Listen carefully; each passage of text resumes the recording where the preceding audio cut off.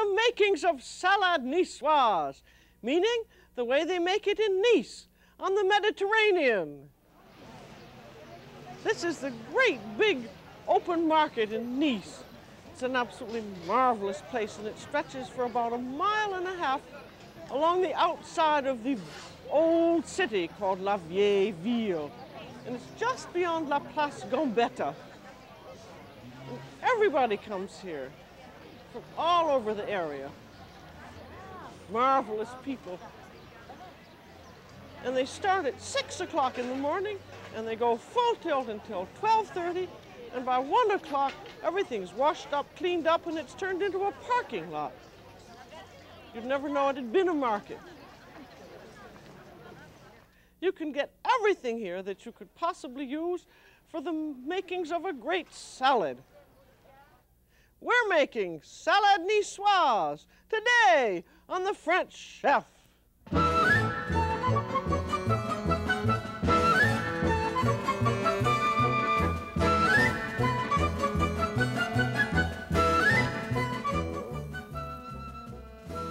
The French Chef is made possible by a grant from the Polaroid Corporation. Welcome to The French Chef. I'm Julia Child. We're going to make Salade Nicoise. I think this is one of the most famous of the composed salads, just because it happens to be an awfully good composition or combination that everyone likes. It has potatoes, French potato salad, and it has tomatoes and hard-boiled eggs and anchovies and tuna fish and capers and olives and string beans and lettuce. And the marvelous thing about it is that you can make it all ahead in sections, and you can use it as a first course, but I think it just makes a marvelous lunch because you have everything you could possibly need, and it's nourishing and beautiful and very good to eat. And the first thing we have to have, because it's a salad, is a dressing, a French dressing. And that doesn't mean something red that comes in a bottle, but something that's made by hand. And because it's a Salade Nicoise, I'm going to put a big piece of garlic in it using a new Swiss garlic press. You can, of course, leave out the garlic, but I think that's too bad to do. And I like this press because it's very easy to clean out. You see, you can just scrape it all out when you're done. And then this is a patent system, sort of my own invention, but I think it's a very good one, of making a very fine puree of the garlic with a little bit of salt. I put about 1/4 teaspoon of salt in there. And then a little bit of wine vinegar. Then a little bit of lemon juice just to wash it all around. And then it's going to go into a larger affair and turn into a dressing. If I can get it all in here nicely, and that's a slightly bigger thing. Sometimes I make this in a screw-top jar, which works out very nicely. And now we want to have a little bit of dry mustard, about 1/2 teaspoon. I'm going to make about 1/2 cup. I'm not exactly sure. It'll depend on how things turn out. A little pepper, fresh pepper. And we have a little bit of lemon juice, and I'll put in a little bit more. And a little more vinegar, but not too much, because you can always add a little vinegar at the end. And then beat this all up. And I'm going to start in with about 1/2 cup of the very, very best olive oil. Beating all the while. And then the proportions of this is called a vinaigrette. And the proportions, I think very often you see them as 1 vinegar or lemon juice to 3 of oil, but I think that just makes much too strong a taste of vinegar, because if you have too much vinegar, then that spoils the wine, and you don't want that to happen. That's very nice. Of course, the garlic's awfully good with it. And I'm going to put in a little bit of basil. If you have fresh basil, that would be nice too. But the very important thing in any French dressing, that you have the best oil and the best vinegar, and then you can make a very simple dressing just like this. And then the next thing in this salad is going to be French potato salad, which is called pomme à l'huile, or potatoes with an oil dressing.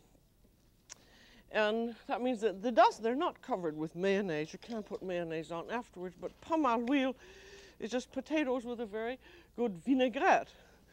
And I think the eternal problem with making a potato salad is to get potatoes that will hold together after you've cooked them and keep their shape. And I've been doing some research on potatoes, and I find that they're very difficult, if not even a very neurotic vegetable. You never know how they're going to turn out. And even the people who grow them don't know how, because they'll be one way in one piece of property and another in another. And you just have to trust that your market knows what they've bought and that they have bought a boiling potato. And this one is a boiling potato, so it said, or all-purpose. And I have found in these problems that using a steamer and steaming them in their jackets like this seems to work out quite well, because they do seem to hold their shape fairly well when they're steamed. And that's how it looks. And it has holes in it, and you can use a colander or a sieve or whatever you like, but you just set the steamer over boiling water and put a cover on it. And I found with these sort of medium-sized potatoes, they took about 20 minutes. So then you poke a knife into them when they're done. And I think you can buy a vegetable steamer, just ask for one. And it certainly was great fun shopping for Salade Nicoise in Nice itself. And the thing to do is to go in the very early morning when everything is at its very freshest, including the potatoes.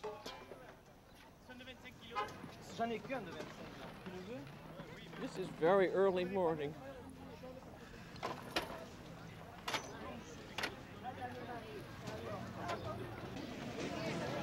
Bonjour, ce que nous allons faire, c'est la salade niçoise. La salade niçoise, c'est ce que je vous ai dit. Et vous avez dit que ces pommes de terre sont les meilleures. Oui, parce qu'elles n'éclatent pas la cuisson. Elles n'éclatent pas dans la cuisson. Elles tiennent la cuisson. Tout on dit pommes de terre à chair jaune. Oui, madame. C'est ça que ça veut dire. Et bien, j'aurai une livre. Oui, madame. Très bien. Voulez-vous les grosses ou petites? Plutôt les grosses. Grosses.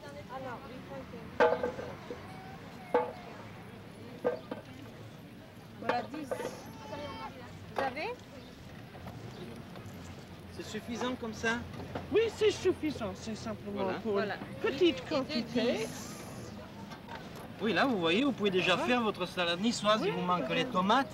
Oui, il vous manque les anchois, il vous manque le thon, les œufs durs. Oui, j'ai les poivrons. Ça, c'est bon, ça. Ça, c'est très bon. Oui. Les cébettes. Et là? Ça, c'est des cébettes, vous voyez, oui. Ça. C'est des oignons frais, on appelle ça. Ça, c'est de l'ail frais. Non, oignons. Oignons frais. Mais vous mangez ça cru? Oui. C'est bon. Ça fait combien? Surtout avec de l'huile d'olive, hein? Oui, jamais l'huile d'olive. Oui. Pas d'arachide, hein? Bonne huile d'olive du pays. C'est ça. Voilà. Ça fait combien? 95. 95. Merci. Voilà. Merci bien, madame. Merci à vous, monsieur. Merci beaucoup. Au revoir. Bonne continuation. Bonne continuation. That means have a good time the rest of the day. I bought red potatoes, red skin potatoes, but these ones, these all-purpose ones, seem to slice up very nicely. The important thing in making the pomme à l'huile is to slice them while they're still warm and to season them while they're still warm too, and then the dressing goes into them. So here they go into the bowl, and they have kept their shape reasonably well. I'm going to treat them very gently. In France, they often speak of potatoes with chair jaune, which means with yellow flesh, and that they're supposed to hold together, but I'm not sure that they do any better. And these are going to have a little bit of onion or shallot flavoring. I'm going to put in some shallot, or you could put scallions in. Just chop them up.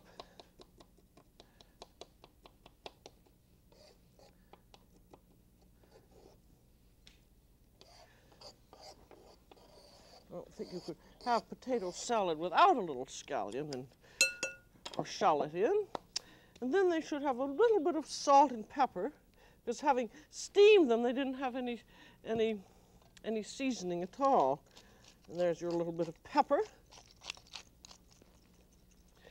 And then, this is typical of this, should have a little tiny bit of white wine or chicken stock, about 2 or 3 tablespoons. And then a little bit of water, because you want to dilute the wine a little bit. And the reason for this is that you want the potatoes to absorb a little bit of liquid so that they won't absorb so much oil. And then you very gently turn them around and let them sit for a while until they will absorb this little bit of liquid. And while they're doing that, we've got to have some lettuce, so I shall go over to where the lettuce lives.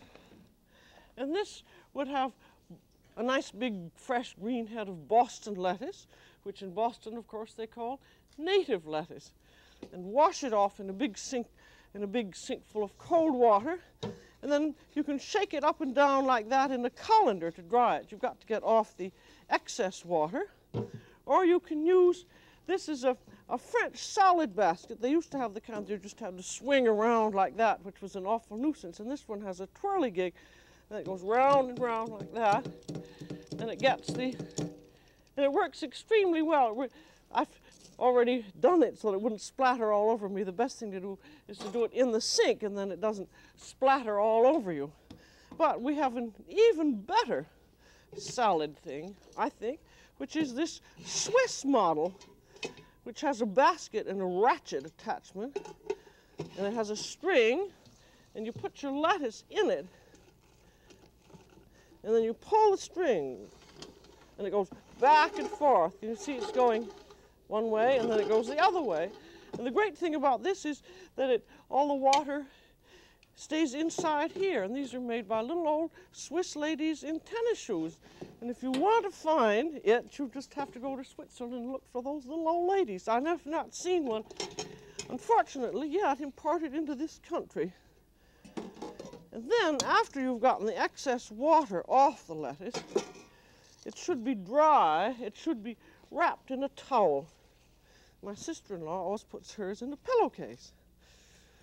I don't know whether it's a double or single pillowcase, but you want to wrap it up and not press it, because the towel will absorb the excess moisture.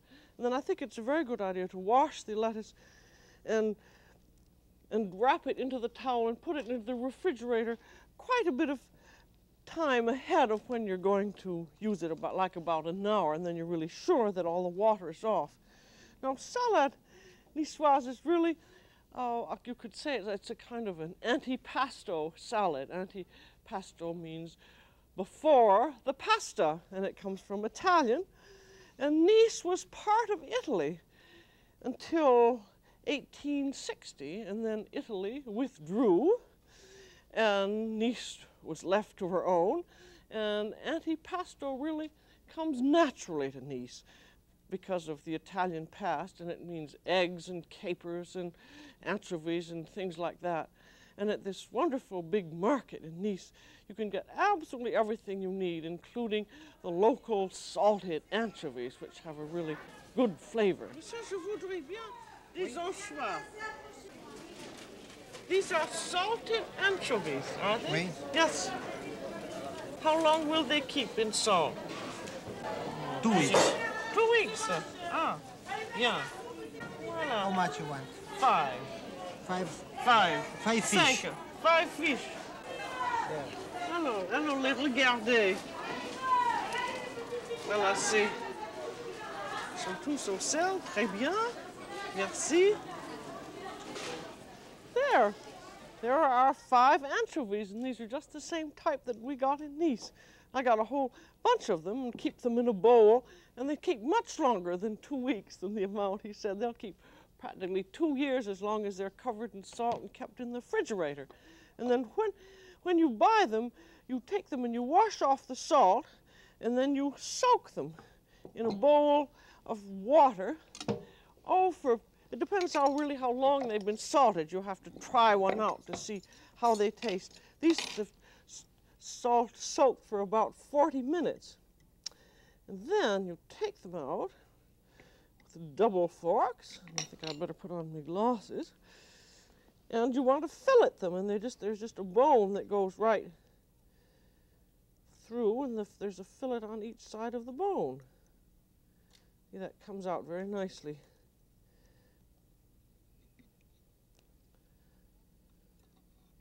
You can do these with your hands, but you get awfully fishy, so I think it's much better doing it with forks.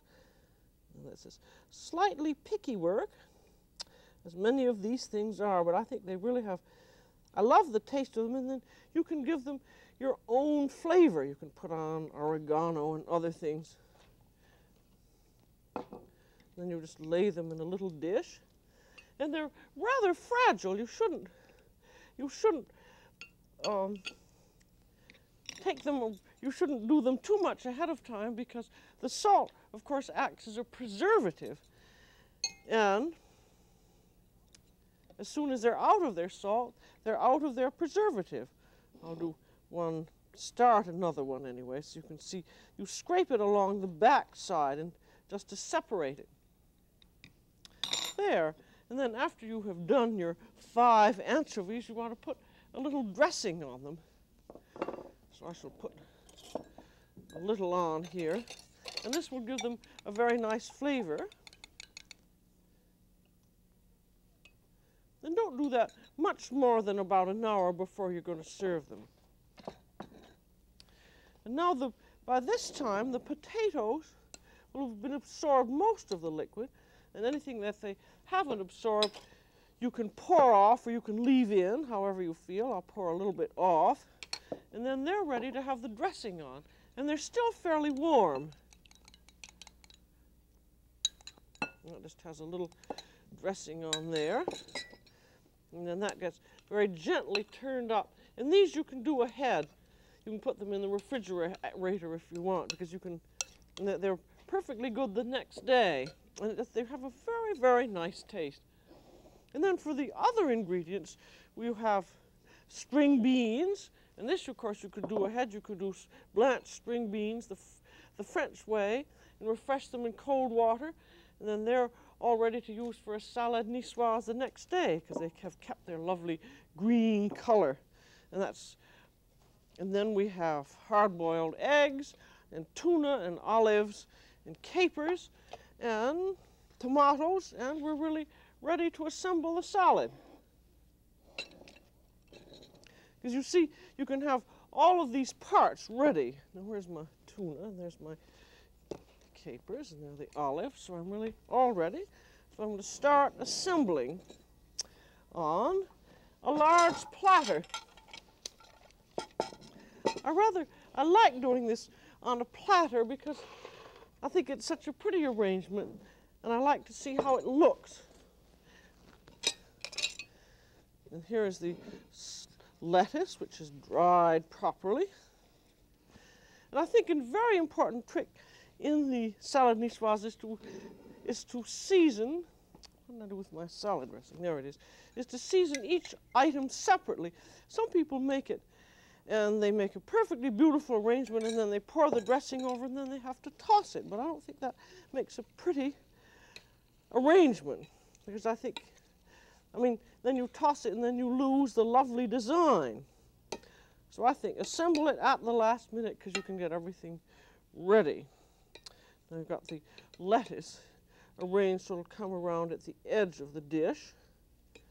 I think it's always important to use colorful arranging tools. Purple and orange, I think, add to the excitement. Then these you have to arrange rather carefully, and if you found that a little bit, if this lacks a little bit of dressing, you can sprinkle a little bit more on.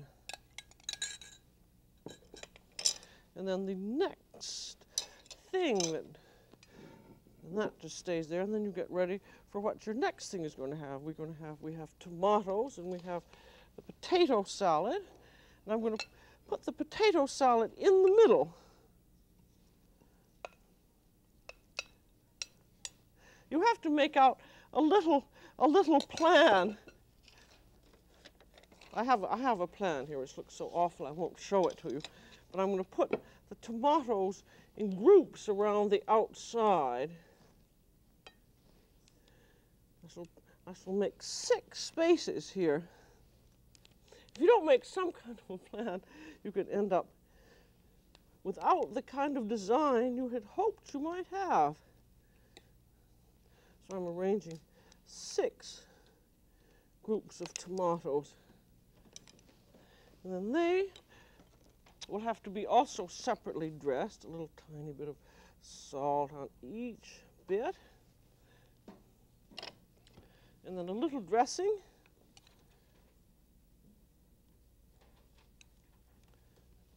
And then we have the green beans. And these you do not dress until the last moment. Luckily, I have a little extra dressing left because I was going to have enough. Dressing, I like to make dressing also in a jar because you can shake it up. Now, with the beans, if you season the beans too soon, they can lose their nice fresh color. So I don't think those should be seasoned any more than about 5 minutes before you're going to serve them. Those are going to be in 4 piles.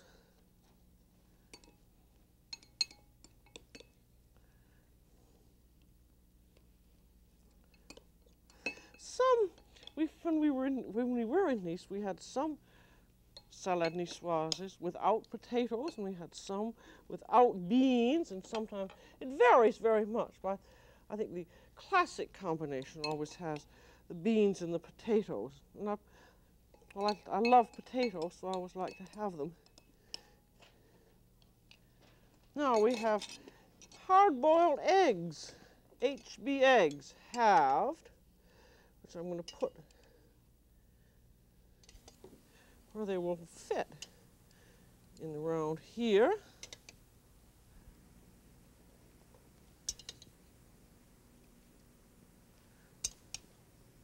This salad's going to serve will serve 4 to 6 people.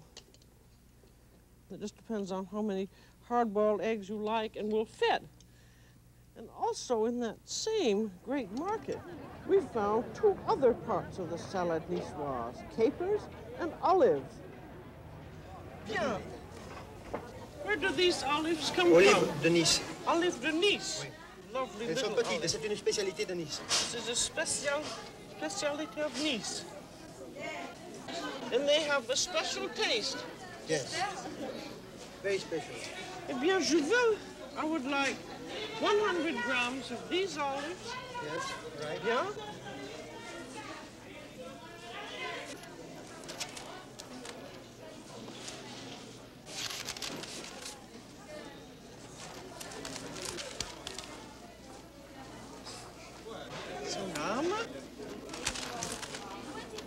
Oui, toute une louche. Ça, c'est bien. Toute une louche. Toute une louche. Oui. Ça dépassera les 5 grammes.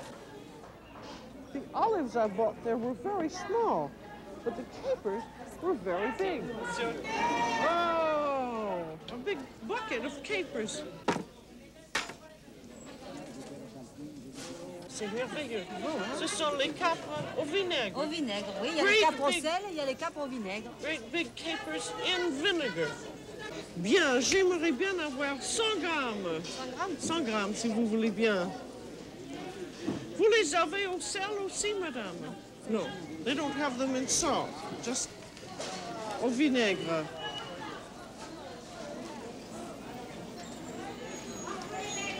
J'adore les capres. Mais les gros capres comme ceci, nous n'avons pas chez nous. C'est Il y a plus petits. Oui, il y a les plus gros encore. Oui. Seulement plus Il est même plus gros que ça.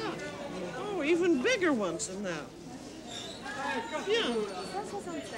165. These are the same great big capers that they had there in Nice, but these came salted. I got them at our Italian market. And what you do with these, it's the same general thing as what you do with the anchovies. You wash all the salt off and then you soak them. I soak them just in cold water, and then you season them with with a little vinegar and white wine, and they're absolutely delicious. And we also have olives. These are the little tiny olives from Nice. I'm going to put those all around.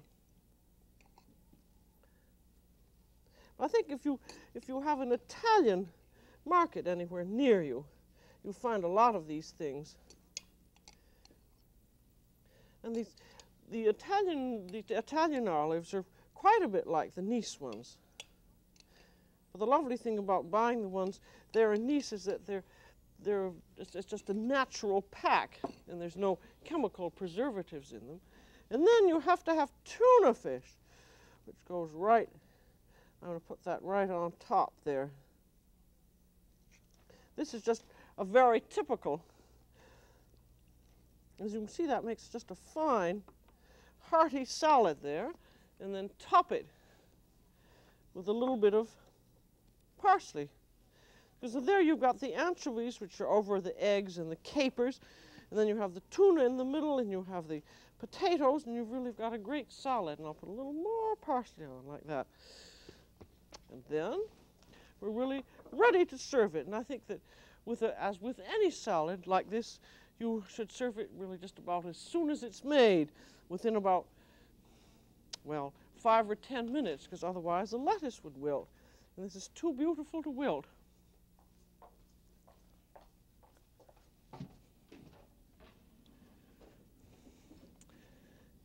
There, I'm going to serve you some so you'll see how it looks. There's a nice big piece of lettuce, 2 eggs. You can see the real reason for dressing it all, because I think it would be a shame to bring it into the dining room and then toss it all up and mess everything up when you've spent so much time making it look pretty. And with this, all you need to serve would be some French bread, and that's all you need for lunch. You just have everything, you have it made, as they say. And there, how that looks. And everybody just adores this. Now, with this you could serve a nice muscadet or a pouilly, or you could serve a rosé de Provence. That would be the wine they would probably serve most in lunch, in Nice. And I think this is a perfect luncheon dish. You've got your eggs and your potatoes and your tuna and your anchovies, and it's light but filling, and you really couldn't do better in Nice itself. So that's all for today on The French Chef. This is Julia Child. Bon appétit!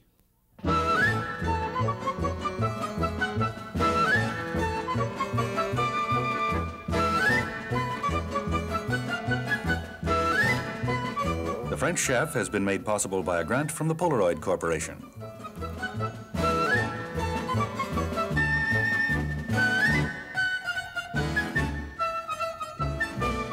Julia Child is co-author of Mastering the Art of French Cooking, Volumes 1 and 2.